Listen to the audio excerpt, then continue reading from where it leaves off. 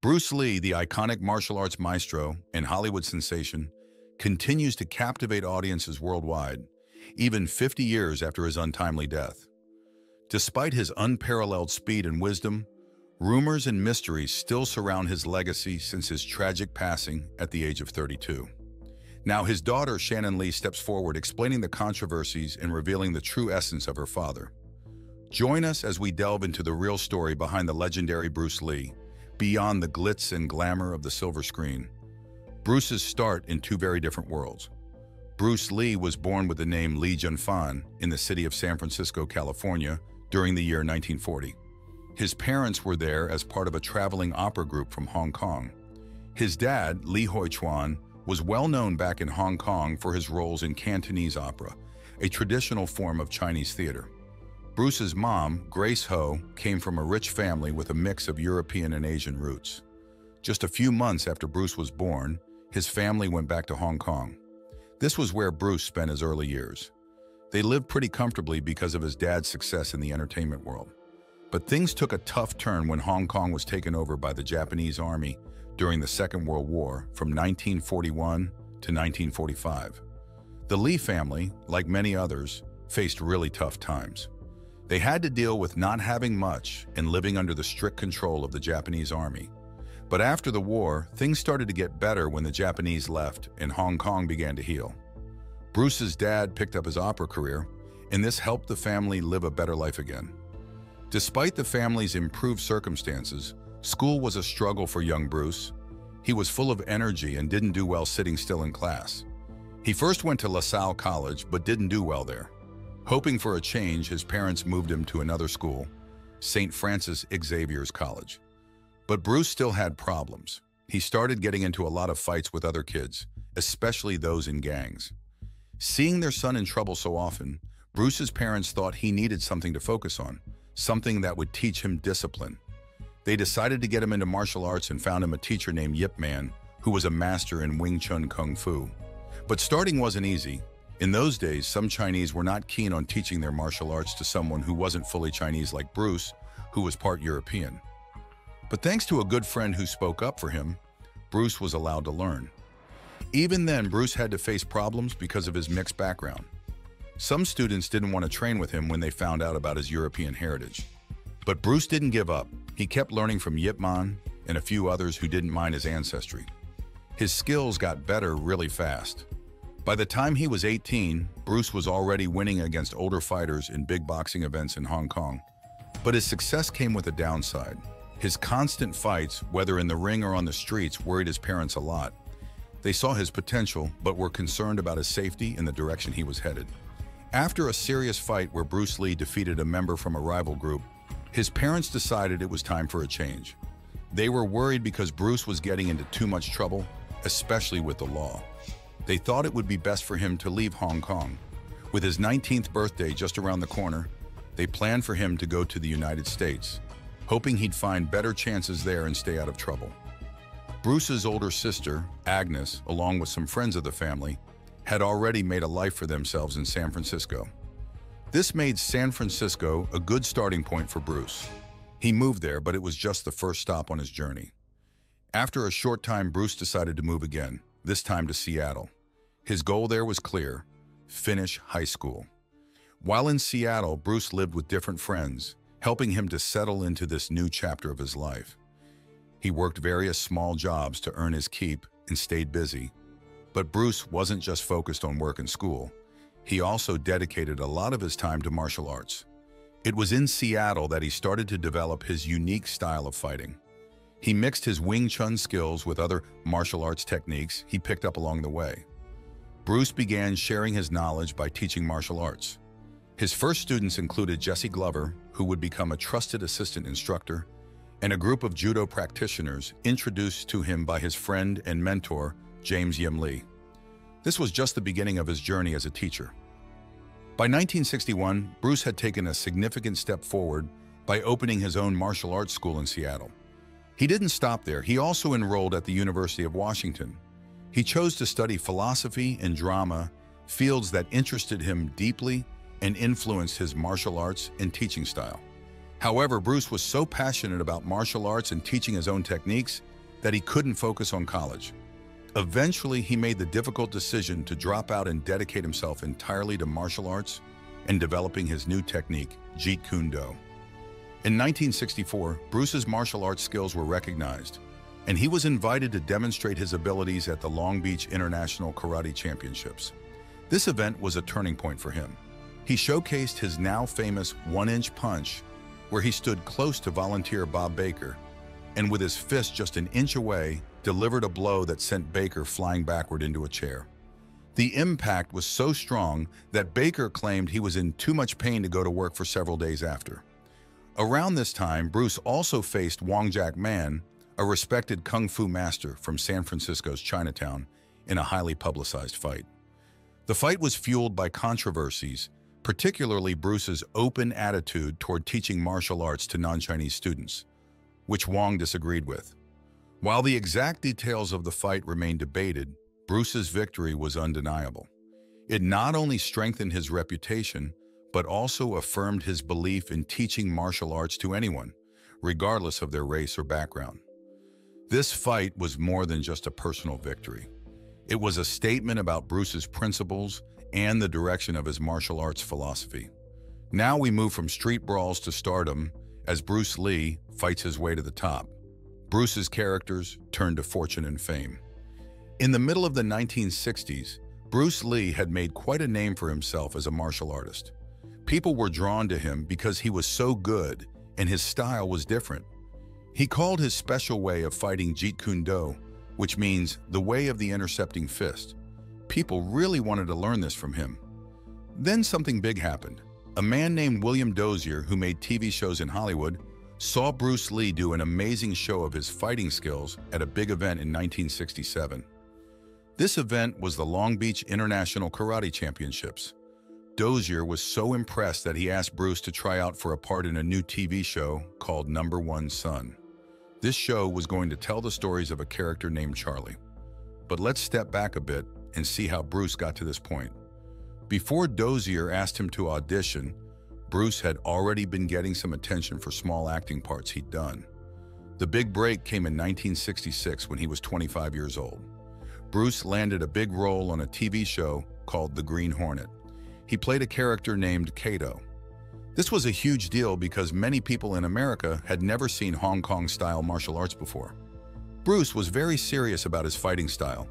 He didn't want to fight like Americans did on TV. He wanted to use his own moves, which were based on Wing Chun, a kind of martial art. But his moves were so fast, they had to film them in a special slow way so people could see what he was doing. On the set of The Green Hornet, Bruce met another Bruce, a stuntman. They became friends and shared their knowledge about fighting.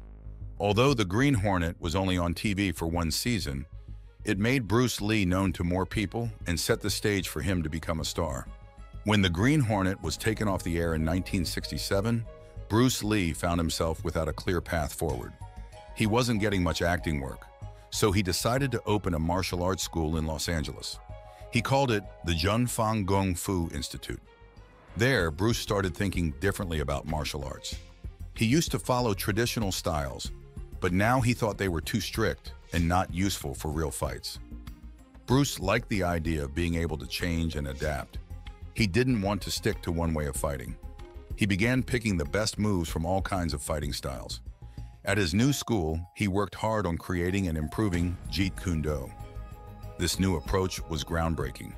Bruce mixed things from Wing Chun Kung Fu, boxing, and even fencing into his fighting style. He was ahead of his time, teaching martial artists how to use weight training and get stronger, while also focusing on being fit and ready for real-life fights. Bruce Lee started to become well-known in certain circles, especially among famous people in Hollywood. One of these people was a writer for movies named Sterling Sant. Sant really liked what Bruce could do and helped him get jobs setting up fight scenes in movies. He also helped Bruce get some small parts in TV shows and movies. In 1969, Bruce worked on the fight scenes for some movies called Marlowe and The Wrecking Crew. People could also see him in TV series like Here Come the Brides and Blondie. But Bruce was not happy because he was only getting small parts. He thought Hollywood kept giving him these small roles because he was Asian. At the same time, he was trying to create new stories and ideas. He worked with his friend Sterling Sant and a famous actor, James Coburn, on a movie idea called The Silent Flute. Even though this movie wasn't made, Bruce learned a lot from the experience. By the time 1971 rolled around, Bruce was really unhappy. He was tired of only getting little roles that didn't let him show off what he could do. A man named Fred Weintraub, who helped make movies, gave Bruce some advice. He suggested that Bruce should go back to Hong Kong and make a big movie there. This way, he could show everyone in Hollywood how good he was. Bruce didn't know that back in Hong Kong, people already knew who he was. They had seen him in the Green Hornet, which they called the Kato Show. It was a big hit there, even though it was just a small part of Bruce's work. He talked to some big movie companies in Hong Kong, but in the end, he decided to work with a newer company called Golden Harvest. They agreed to make 2 movies with him. The first movie they made was called The Big Boss. In this movie, Bruce played a young man from China who moves to Thailand. The character discovers bad things happening, like illegal drug dealing, and decides to fight against it. This movie showed off Bruce's fighting skills and his deep thoughts about life. It was made with not much money, but when it came out, it was a huge hit. All of a sudden, Bruce Lee went from being almost unknown to being a big star. People all over Asia wanted to see him in movies. This was the moment everything changed for Bruce. He was finally the main star, and he could show the world what he was capable of. At his peak, yet facing hidden battles, let's see how Bruce Lee deals with fame and personal struggles. Bruce's internal struggles and battles. After the success of his first big movie, Bruce Lee was on a roll. He didn't stop there. Later in the same year, he acted in another movie called Fist of Fury. This time, he played the role of a student learning martial arts in Shanghai during the 1930s. His character was on a mission to find out who was responsible for his teacher's death. Bruce showed off his skills with very strong punches, big kicks that made wide circles, and cool moves with a pair of nunchaku, which are 2 sticks connected by a chain. Bruce did all the dangerous parts himself, making sure every scene was filled with strong feelings and deep thoughts, not just action. Just like his first hit, Fist of Fury made a lot of money and broke records, showing that more and more people loved watching him. In 1972, Bruce got the chance to make a movie exactly the way he wanted. This third movie was called The Way of the Dragon. Bruce did everything for this film. He came up with the story, directed it, produced it, organized the fight scenes, and of course, he was the main character. He played a skilled fighter protecting his relatives from bad people. In this movie, there's a very famous fight between Bruce and another fighter, Chuck Norris, inside a big old stadium. People think this fight is one of the best ever shown in movies because it looks so real and shows how strong and skilled they both are. The Way of the Dragon made even more money than his other movies, proving Bruce Lee was a huge movie star. Now famous all over, Bruce started his own company for making movies with a friend named Raymond Chow. The company was called Concord Production Inc. Their big project was a movie in 1973 called Enter the Dragon. This was a very special film because it was made with Hollywood's help by a big company called Warner Brothers. In the movie, Bruce Lee plays a fighter who goes to a big competition on an island to secretly find out what's going on there. Enter the Dragon was loved by people all around the world and made a lot of money. It made Bruce Lee a hero in martial arts and started a trend in where everyone was interested in Kung Fu. Sadly, just before Enter the Dragon was shown to the public, Bruce Lee died. He was only 32 years old. Even though he only made movies for a short time, Bruce Lee became famous all over the world. He changed how martial arts were shown in movies with new ways of filming and editing. He also showed that martial arts were not just about fighting, but also about understanding your feelings and thoughts. Bruce Lee's sudden death was a big shock, but his fame did not end.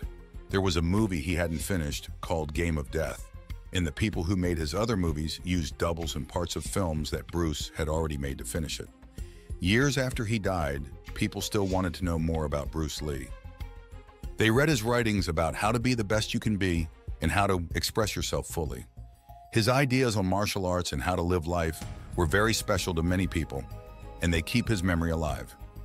Bruce Lee was an incredible person who changed movies, connecting action films from Hong Kong with those in Hollywood in a way that had never been done before. His movies helped make the film scene in Hong Kong known all over the world and set the stage for other martial arts stars like Jackie Chan and Jet Li to become famous. He introduced new ways of showing fight scenes in movies that people still love and copy today. But Bruce's life also had its personal challenges, including issues with loyalty in his marriage. When Bruce was studying at the University of Washington, he met Linda Emery, who was also a student there. At that time, laws still prevented people of different races from getting married in many places, so they had to get married quietly without telling many people in August 1964. They had 2 children together, a son named Brandon in 1965 and a daughter named Shannon in 1969. However, Bruce Lee was just a regular person with flaws despite his fame. He sometimes found it hard to resist the attention and temptations that came with being famous and was not always faithful to his wife, Linda.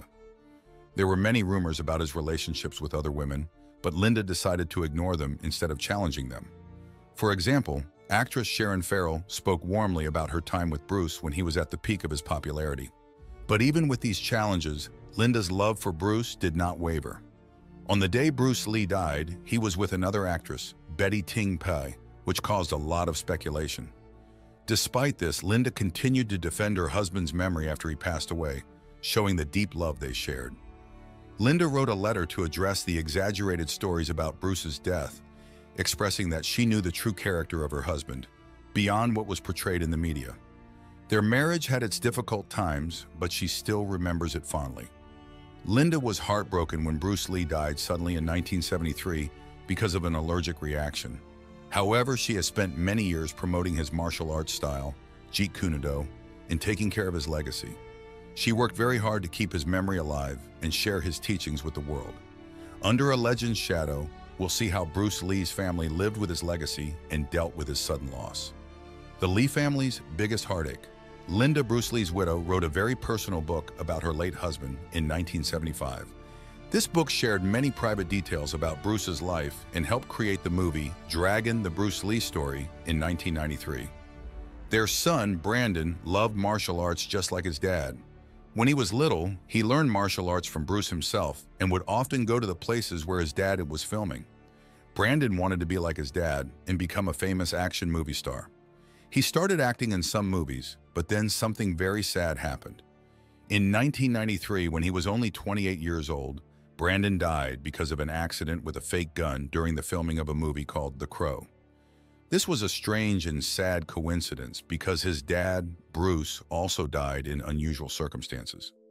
Shannon, their daughter, was only 4 years old when her dad, Bruce, passed away. When she grew up, she learned Jeet Kune Do, the martial art her dad created from some of his students. Initially, she was more interested in acting, but as she got older, she started to focus more on martial arts. Shannon now runs the Bruce Lee Foundation, where she helps keep her father's memory and teachings alive. Although Linda, her mom, doesn't work at the foundation anymore, she still works hard, even in her late 70s, to remember Bruce and teach others about him. She thinks it's very important for fans and their family to understand who Bruce really was, not just as a strong film star, but also as a thoughtful and kind person. Linda, Shannon, and the Bruce Lee Foundation welcome new fans who admire Bruce Lee. These new fans, especially young people, are amazed by his movies and want to learn from him. They find out that Bruce was not only great at martial arts, but also a deep thinker and a loving family man. It's a big loss that Bruce's family lost him when he was becoming very famous.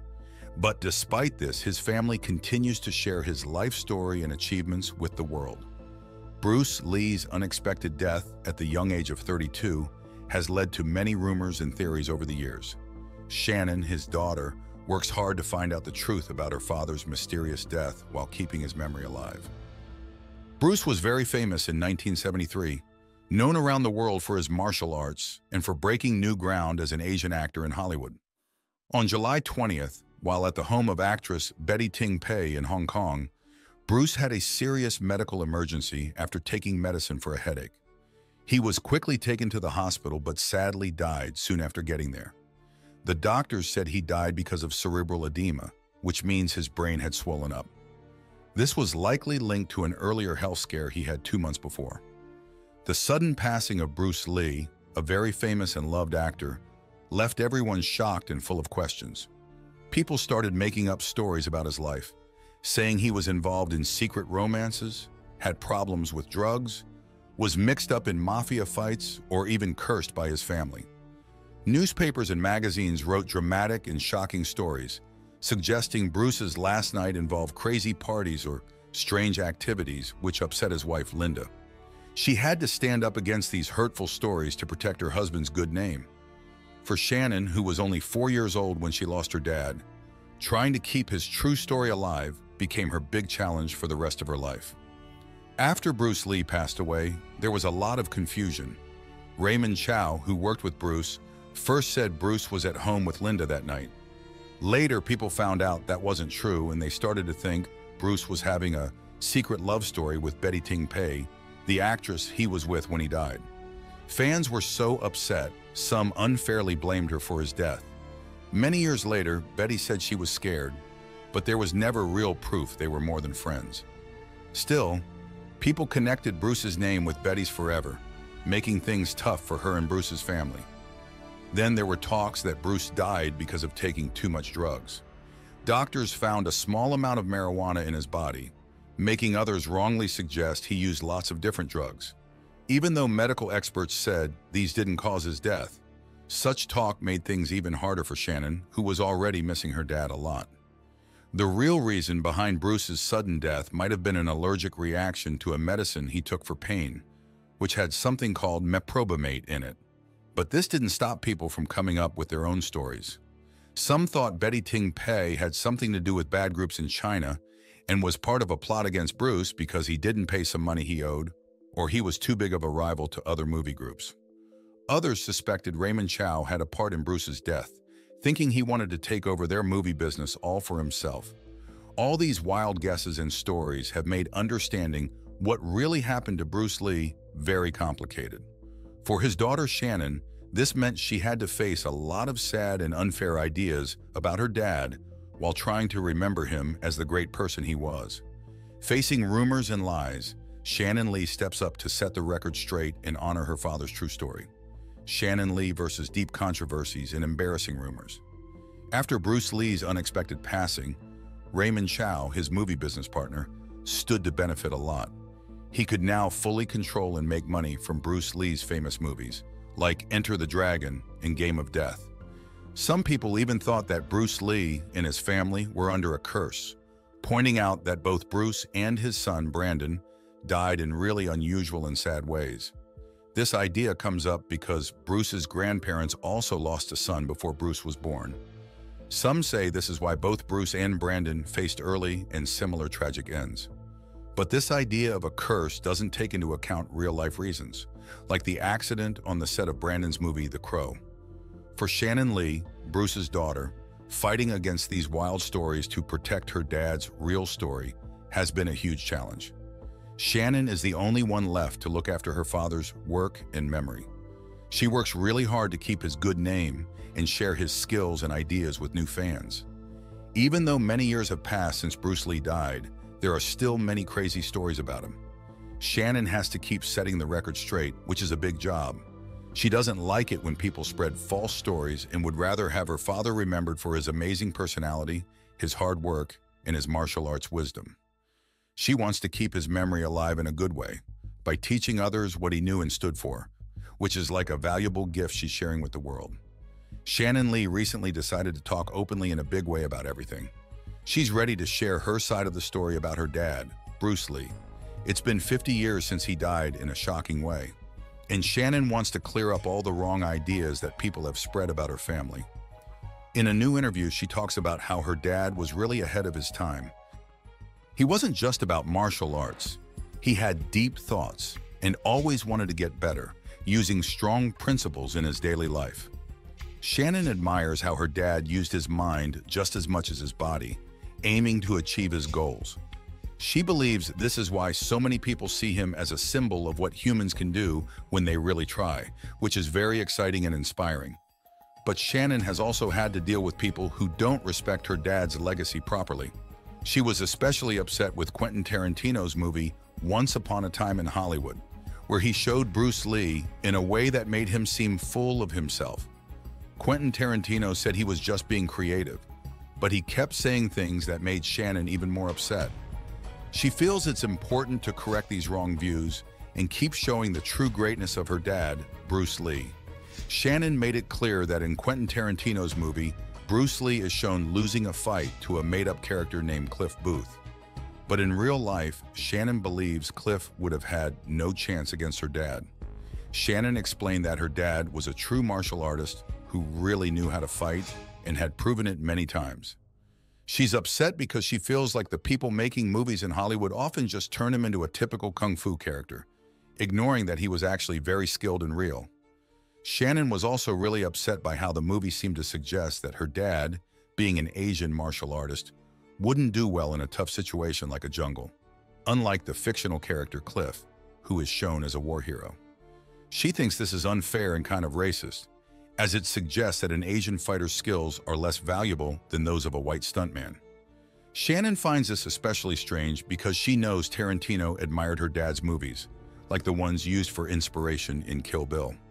Yet in his own film, Tarantino seems to ignore how good Bruce Lee actually was at fighting and doesn't respect his true story. Shannon believes Tarantino should have talked to her family and checked the facts before showing her dad in such a wrong way. She's also upset because some people say her dad was involved in illegal activities and drug problems. She's really tired of these false stories that connect her dad's death to criminal gangs, drug use, or secret love stories. She explained that her dad never used serious drugs and that many people ignore the real medical reasons behind his death, preferring to make it into a big dramatic story. In reality, her dad had a bad reaction to a common painkiller, not because of any scandalous behavior. Shannon feels that these false stories have hurt her family a lot. She spends a lot of time trying to correct these wrong ideas. Shannon is very committed to keeping her dad's real personality and beliefs alive, rather than letting him be remembered for untrue and sensational stories. She wants to share his real teachings and the hard work he put into everything he did, showing how amazing he was. She's proud that, even 50 years after his death, people still see her dad as a symbol of what people can achieve at their best. But Shannon is worried because as more time passes, fewer people who actually knew her dad are around to tell his real story. This means that others could get his story wrong. That's why Shannon wants to tell everyone the real facts about her dad, Bruce Lee, and what made him truly special. Was Bruce Lee simply a martial arts master and film star? Or is there more to his story left untold? Share your thoughts and don't forget to hit like and subscribe for more.